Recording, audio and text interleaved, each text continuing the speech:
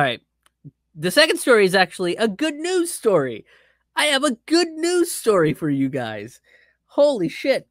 So a couple months ago, I think I've talked about this several times on the live streams. If you guys have caught them, um, there were 3 activists in Aurora, Colorado, that were arrested and facing like 70 some odd years in prison for various misdemeanor charges, a couple of felony charges that were basically dealt with them peacefully protesting, because that's the thing you do in the freest country in the world is you imprison dissenters, you arrest dissenters in your country, because that shows that nothing says democracy like arresting First Amendment people standing up with their First Amendment rights.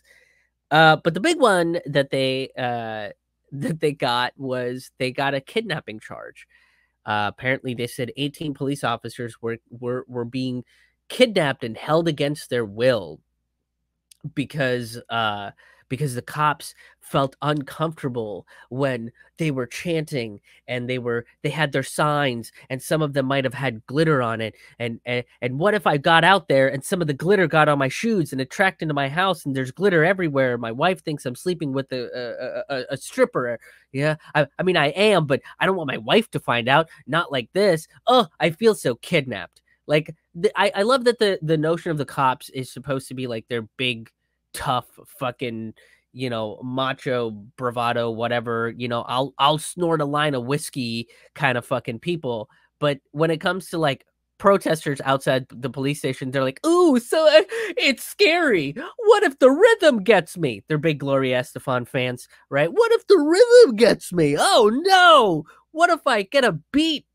It's stuck in my head, and I find the joy of music and stop killing minority. Oh no!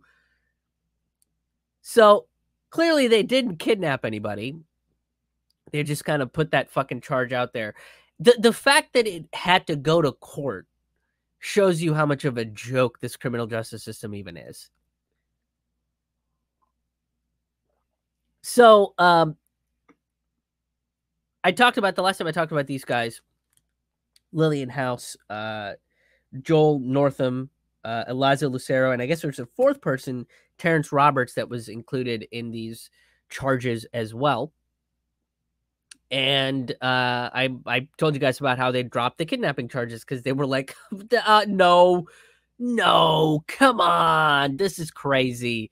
And then they dropped the kidnapping charges, but a bunch of the felony charges and misdemeanor charges were still, they still kept those, and we're going to take them to trial and stuff. But now, Brian Mason of the 17th Judicial District has dropped all of the felony charges for them due to lack of evidence, right? Like, which happens a lot in these cases. So it's literally just a waste of time.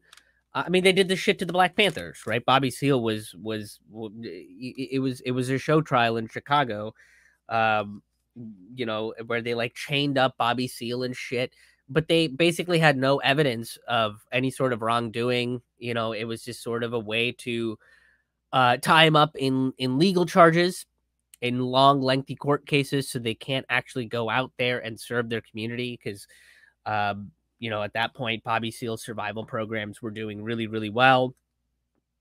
So they do this sort of stuff often, and it's basically to like delay any sort of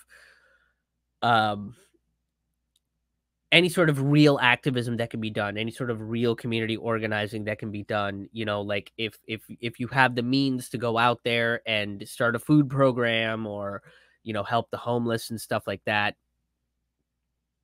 that sort of stuff gets delayed because now you're stuck in a legal battle and you have to pay for lawyers and things of that sort. So that's the whole point of it. Like, they know this is a bullshit charge, but they don't give a shit because the justice system works in a way where they're gonna go after protesters anyway. And there's still 12 misdemeanor charges that remain.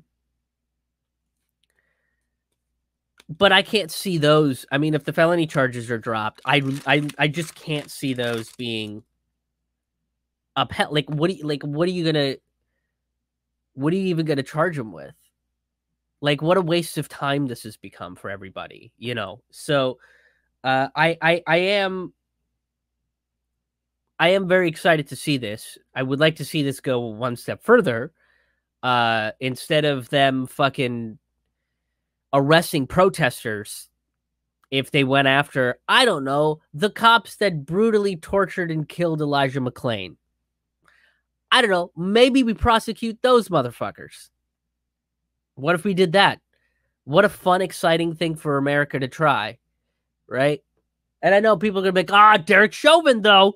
Fucking Derek Chauvin. And it's like, yeah, the one fucking cop in decades of police brutality. You got the one. Great. Awesome. That's great. But where are the charges even being brought up on the cops that clearly drugged this kid, detained him illegally, killed him, and they're still walking around. Meanwhile, 3 activists that peacefully protested outside a police station are still have misdemeanor charges against them. Again, if you want proof that this judicial system and this legal system is a fucking joke, this is the case that kind of proves it. If you want to know why we keep talking about like changing the whole fucking system top to bottom, this case proves why.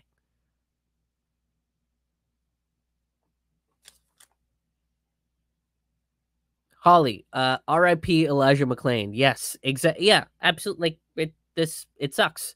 You know, like he was a sweet kid and he got killed for no fucking reason other than racism. Holly also says prosecutor says Andrew Brown's shooting was justified. Will not release the tape. They shot him in the back of the head. Yeah, that's the thing. Is like them not releasing the tape again. I mentioned this I think on a dispatcher or a podcast recently. Is that's the lesson they learned from George Floyd. Don't release the tapes. Stop making this shit public. Because if you make this shit public, then the evidence is out there and you can't get a quote unbiased jury. Unbiased to what? Like if we saw the cop fucking murder somebody, we're going to be like, yeah, cop fucking murdered somebody and should be in prison because they're a fucking murderer. Like what? Unbiased to what? Is just, I never understood that. Or like, oh, well, some of these people, think that cops are killers. And that's bias.